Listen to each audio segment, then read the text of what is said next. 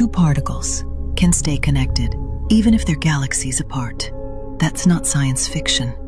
That's quantum physics. This is called quantum entanglement. When two particles become entangled, they act like one. Change one, the other reacts instantly.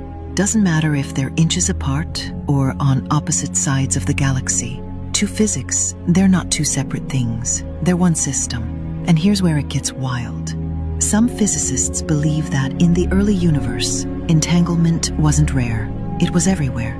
Quantum links may have stretched across billions of light years during the first fractions of a second after the Big Bang. Imagine this: two atoms on opposite ends of the Milky Way, communicating instantly. Now take it a step further. Some scientists think that space-time itself, the very fabric of reality, might be built from quantum entanglement. That the tiniest quantum connection might be the invisible web holding the entire universe together. The smallest rule in physics could shape the entire cosmos.